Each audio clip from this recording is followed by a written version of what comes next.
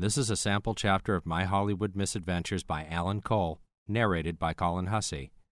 Now available for sale at Amazon, Audible, and iTunes. Episode 22. Showdown at the Incredible Hulk. Everybody warned us about Nick Correa.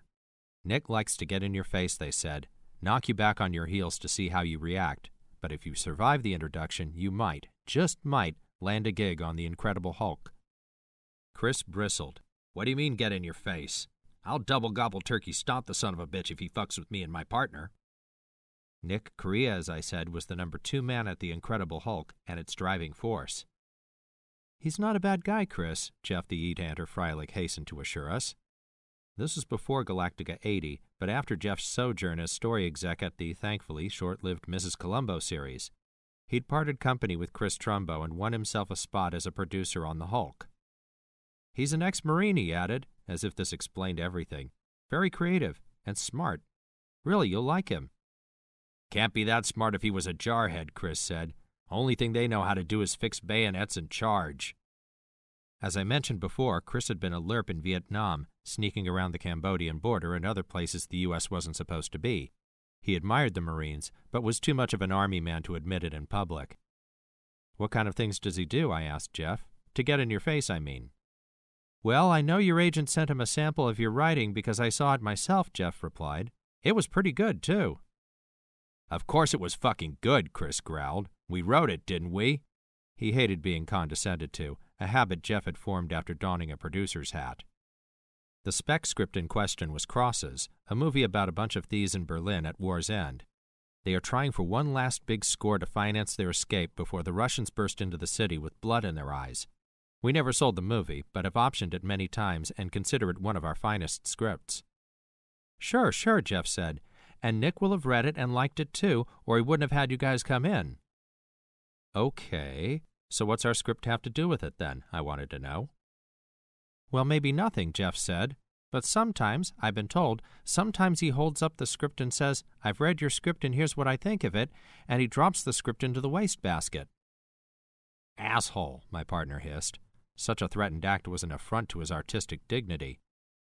Now, Chris, Jeff soothed, he only does it sometimes. Probably he won't do it at all to you guys. I'm just warning you so you'll know not to get pissed and just laugh it off. I'll tell you fucking what, Chris said.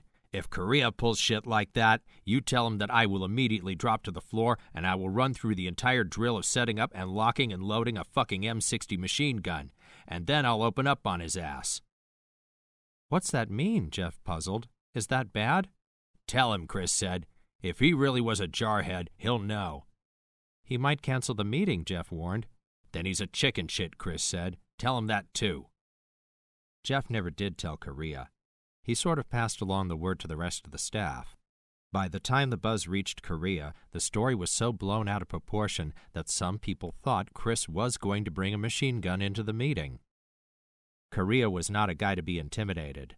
It only made the meeting more certain than ever. Come the showdown. When we entered Nick's office, the meeting was packed with producers, story guys, assistants to the assistants of the main assistant. Everybody was here for the showdown. They were crowded on either side of the room, making an aisle. At the far end, Correa sat at his desk.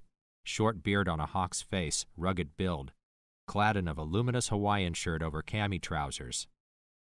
As we entered, he leaned back in his chair, hands behind his head, lips twisted in a wry grin. He nodded at me, then looked at Chris, and unsmiling Chris stared back. I could almost hear Fistful of Sergio Leone music shrilling in my ears.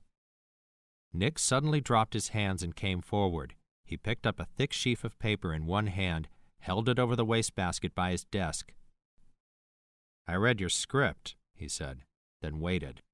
Without a second's hesitation, Chris dropped flat to the floor, legs outspread. He then quickly and smoothly went through the complicated by-the-military manual motions of setting up an M60 machine gun on its tripod, then locking it and loading. He swung the imaginary barrel around and aimed it directly at Nick. Fire when you're ready, partner, Chris drawled. Nick barked a short burst of laughter. Shit, he said. You didn't leave out a single beat. All 20 steps. 21, Chris corrected him as he rose to his feet. Nick dropped the script back on his desk. "Crosses," he said. "It was a good read." "We know," Chris said. Nick waved and we took the only 2 empty seats in the room, directly in front of his desk. I could hear the others breathing sighs of relief and whispering to one another. "Okay, guys," Nick said. "What do you want to do?" "A motorcycle gang story," Chris said. "You get to see a Hulk out on a motorcycle." He made motions of a head exploding through a helmet by way of illustration. Nick nodded. "Heard you once had a PR contact with Hell's Angels," he said. "It's still in effect," Chris said. "I took over from Hunter Thompson after they kicked the shit out of him." Chris grinned. "I told him, 'Hunter, you've got to learn to get along with people.'" Another short bark of laughter from Nick. Then he said, "Okay, guys, tell me the story." So we did.